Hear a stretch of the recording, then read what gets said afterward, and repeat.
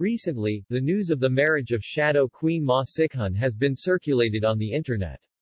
It was revealed that she was married to her boyfriend Zhang Zhexuan, Shaola.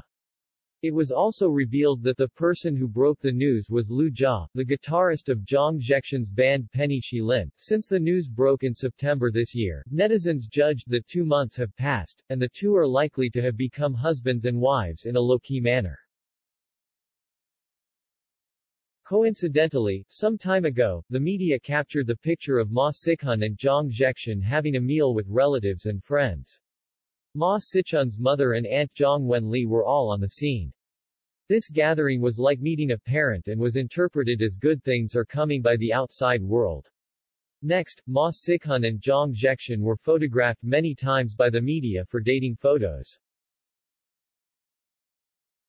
Sometimes Ma Sichun drove her boyfriend to meet up with friends in the music circle. Sometimes two people walk alone and have afternoon tea. If it weren't for Zhang Zhexuan's too much dark history, this sweet love will arouse the envy of many people.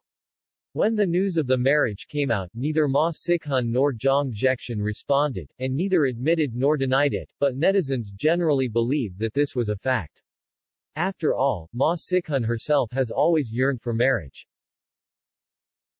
When she won the Queen's Award, she said that her family hoped that she would marry sooner, and she herself also revealed in the video that it should be married now. After Ma Sichun heard the good news of her marriage, netizens immediately thought of her bloated body and slow pace when she appeared at the airport a few days ago, and asked her mother Zhang Wenjuan to escort her waist to walk.